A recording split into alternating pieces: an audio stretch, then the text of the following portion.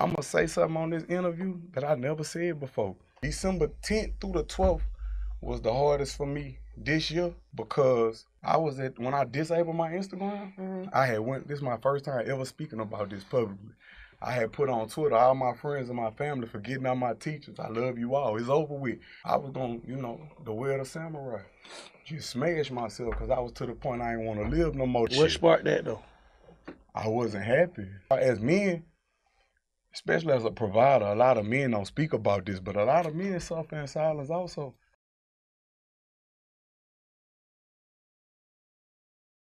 What's going on, YouTube world? This is your guy, Sealz the man. This video is near and dear to me, so let's just get straight to it.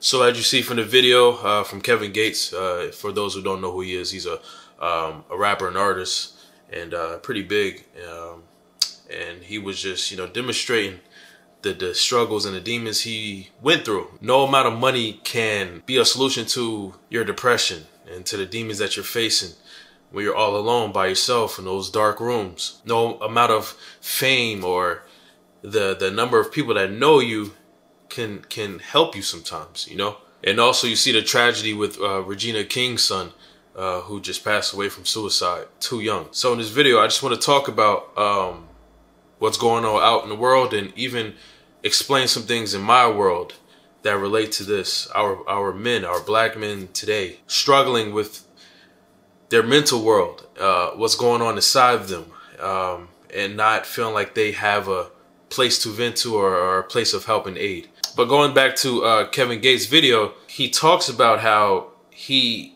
was going through these things and he felt like he had no place to go to or no person to vent to and really support him. It's more than words when it comes to supporting people. It takes a lot more than just talk. One of the things people fail to realize is that people sense things, right? They sense genuinity. They sense authenticity. They sense when you really care with them, even though your mouth may say one thing. And sometimes when you get advice and even from the ones who care about you the most, your loved ones, they tell you things and sometimes you just don't feel it. Also, one of the things that struck me in his video was that he amped himself to do this thing, to make this act of self-destruction. He felt like that was his only option. That was his last resort.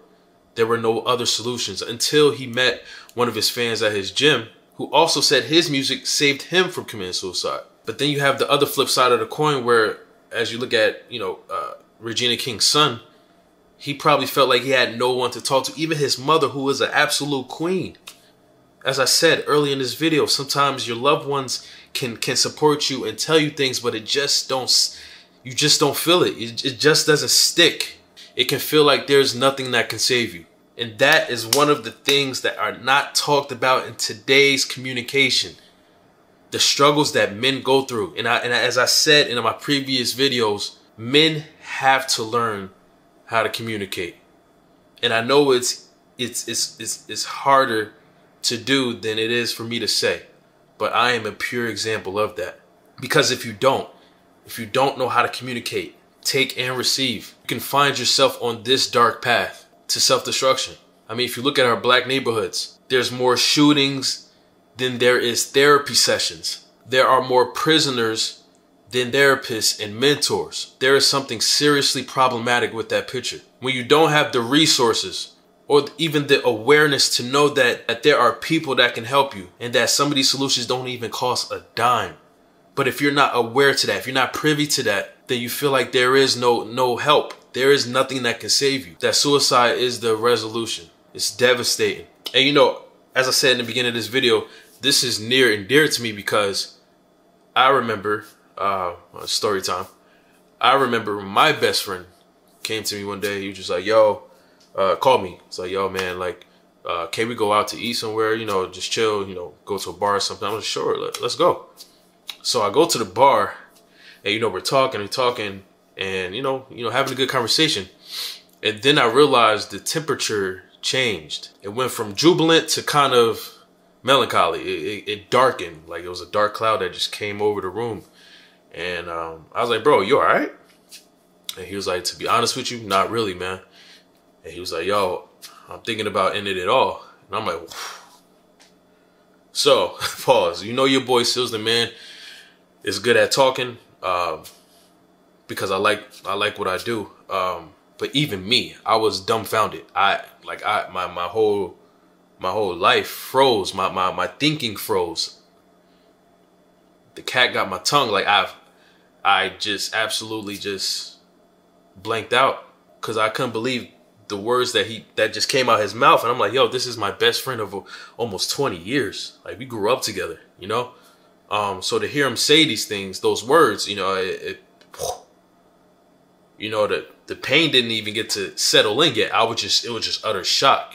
So when I got back to my wits, you know, I had to, you know, jump in as a brother, as a person who loved this man, you know? And I was like, yo, bro, like, I didn't cast any judgment on him. It was just straight, like, I want to save my brother. So, you know, I jumped in and I was like, yo, like, why are you thinking like that? You know, what's going on? Talk to me. So then he was telling me things that was going on in his life. And the whole time, I am absolutely flabbergasted, because he was saying things that I had no knowledge of. I was not aware of, you know? So that goes back to just how men keep so many things inside, man. I'm his best friend, and he didn't even tell me all these things. I'm playing basketball with this dude, working out with this dude, and not once did he come out his mouth and tell me the struggles that he was going through. And so all this, he's telling me all these things. And I'm just like, bro, why didn't you tell me these things? You know, why didn't you talk to me about it? And I was like, you know what? It's okay you did. You know, I just want you to be okay, and I just want you to know that you're needed. So I started to tell him, like, why he's important in my life. I'm telling him, like, bro, my future child is going to look up to you. Like, if I'm tripping or my child needs another perspective, him or her is going to come to you. Like, yo, uncle, like, you know, blah, blah, blah, yada, yada, yada. Also, I had to tell him how much I need. I'm like, bro, you are my brother. You know what I'm saying? Like, there's no separation in that. Like, I can't imagine living life without you. You know, and then I started to say things that I've never said. I went to a vulnerable state that I've never been in. I felt like the necessity of saving my brother took over. It was just like I was in a break glass mode, and, you know, I just spilled myself, bro. And then, like, in me doing that, I saw his eyes start to widen. I started to see a light, you know, come in him. So in my mind, I was thinking, like, bro, you didn't know that? You didn't know how important you are to me and to all of our friends and your family, bro? Like, and that's what a lot of our brothers are going through today. They don't even know how important they are. And that is why I will always spread love, and especially to strangers. Because like in Kevin Gates' video, if it wasn't for that stranger who was his fan, he didn't know him, who was his fan, to tell him how important he was to him, the results of that day would have been devastatingly different. So to anyone who's listening, anyone who's watching this video, I want y'all to try better at spreading love, telling your loved ones that they are important and why they are important. Look them in their eyes and tell them. It's okay if your voice gets shaky. You know, my voice got a little shaky just talking about my best friend experience, like, because moments like that change your life. Not only did it change, you know, the person who's affected, but it changes you, because when you go back home, you feel a different type of way. You appreciate life so much more, because there are people out there who do not have the support system. And that is why it is so important to spread love, especially to strangers, because you don't know what people are going through, what people are thinking.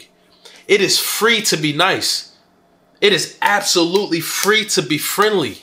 Tell your loved ones, tell your men, because once again, a lot of men don't feel like they get enough acknowledgement from those who matter the most. And I'm telling you this from experience. It's like the things we do it's supposed to be looked at as things we're supposed to do. We're doing things, good men do things out of love. We don't ask for nothing back. But it would be nice to get something back. And it don't have to be much.